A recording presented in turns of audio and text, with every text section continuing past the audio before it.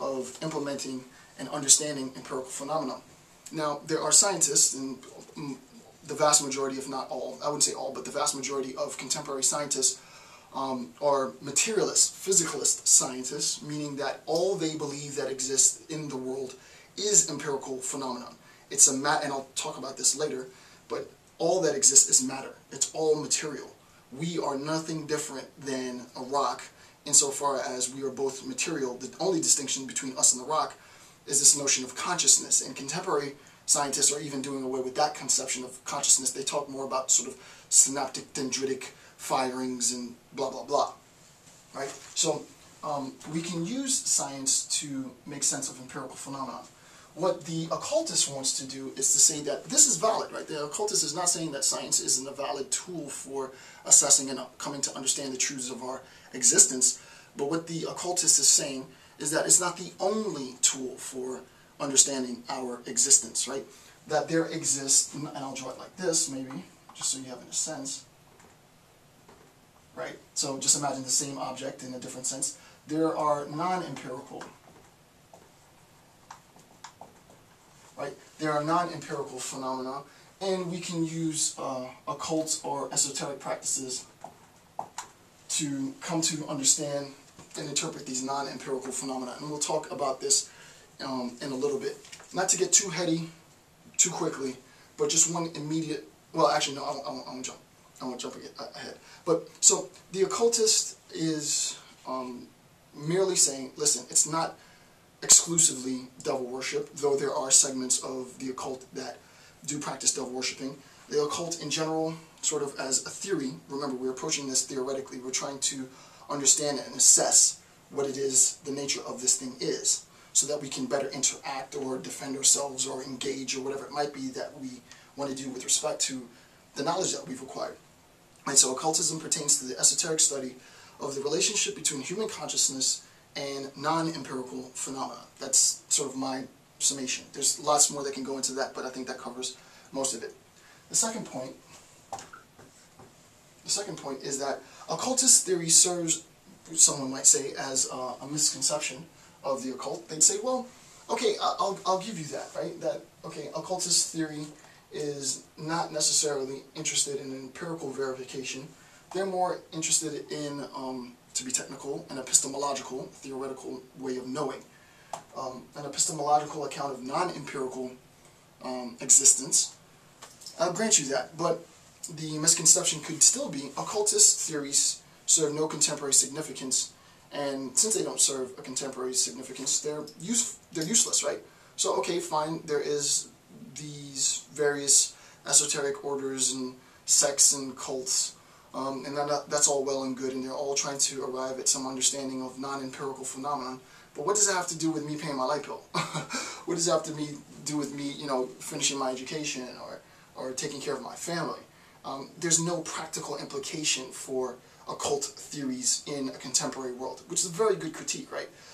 There might have been, in a previous time, alchemy and such, and astrology, there might have been a time in which, prior to chemistry, prior to astronomy, there was a need for alchemy and astronomy. But now, in a post-Enlightenment era, where we have chemistry and astronomy, why would we regress back to alchemy and astrology, for example, right? So there's no longer a need for occultist theory.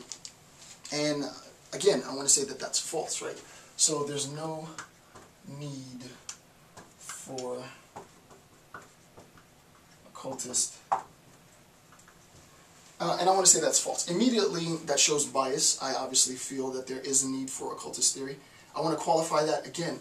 This isn't to say that I'm endorsing or not endorsing the occult. What I am saying is that it is a theoretical way of interpreting our reality.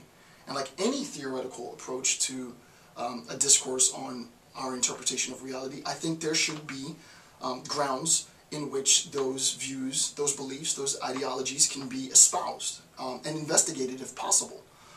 With respect to the occult, that's false to say that there are no theoretical, no contemporary applications for the occult. Let me put this down.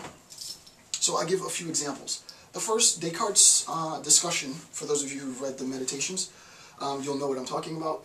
Descartes' discussion of the function of the pineal gland in the Meditations has occultist roots. I'm not going to discuss Descartes' discussion of the pineal gland and the function. Just take my word for it that his discourse on the pineal gland and its function in the Meditations, look it up in the Meditations, it has occultist roots. Spinoza's pantheistic metaphysics has occultist roots, right? Spinoza talks through a very sort of regimented, logical, axiomatic discourse, phenomenal text, about the relationship between I and the Godhead, and he sees, basically in the conclusion, God in everything, right? He espouses this pantheism, that pantheistic conception in which God is infused in non-animate, or inanimate rather, objects, is and has its roots in occultist theory. Granted, this is not to say that Descartes was an occultist, or Spinoza was an occultist, or Leibniz was an occultist. I'm not saying that. What I'm saying is there is a sense in which either they encountered or they had some understanding of the occultist and esoteric theoretical tradition and incorporated some of those concepts into their philosophies. Right? Again, I'm not saying that they're occultists. I am saying, however, that, and I don't think this is a big conspiracy theory, right? It's not like, this lecture isn't like, oh, there's some big secret society, spooky boogeyman out there that's trying to rule the world. It's like, you guys should grant me enough to know that that's not what I'm talking about. What I am saying, however, is that there is an alternative method of making sense of our existence day to day. And it's that alternative method that influences and has impact on the way that we perceive and come to understand the world, right? So if you're interested, there's another way of coming to understand the world, and it's false to say that it's all devil worshipping, right? It's not all devil worshipping.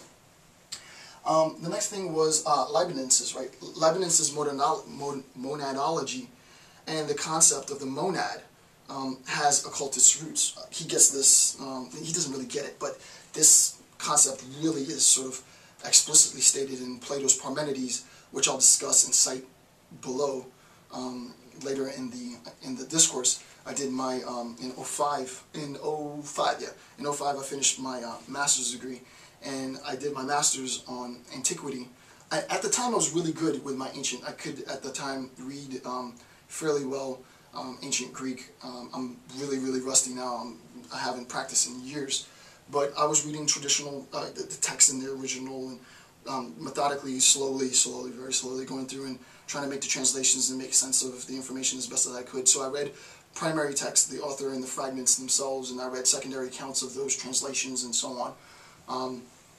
And I recognized that a lot of these concepts were borrowed throughout history, and Leibniz's concept of the monad and his monadology is in some sense indebted to. I'm not saying that it is, right? I don't want all the philosophy fanatics to, you know, critique me on this, but is tenuously indebted to Plato's Parmenides and the concept of the oneness and so on. And I'll discuss that in a little bit. That idea of the oneness, one that is all that is one, I that is we, he that is she, all of this sort of philosophical blah blah blah, what are those philosophers talking about? That is, in a sense, esoteric occultists, right? So there are roots in the occult. And I'm not telling you anything that hasn't been published. All the information that I'm presenting has already been out there for, you know, hundreds of years in some cases, thousands, millennia in some cases. What I'm doing is, 10 years worth of research since 02. This is about 02. So it's about 9 years worth of research. Consolidated all of that into this one lecture. So this comes from my entire graduate education worth of research. The next thing is, I can't, bullet point number 3, so just quickly to go back, the occult, a misconception is that the occult is only about devil worship. There are segments of the occult that pertain to devil worship, but not all of the occult is about devil worship, so that's partially false. Some sects of the occult pertains to devil worship, some sects of the occult do not pertain to devil worship. There isn't anything that we should be concerned with, like, oh, because some sects pertain to devil worship, I can't do any of that. Because there are Christians, and there are Muslims, and then there are fundamentalist, extremist Christians, and there are fundamentalist, extremist Muslims, right? And they use their fundamentalist ideologies in order to justify violence against other people. We don't then say we're going to discard all of Christianity or discard all of Islamic faith because a very minute sect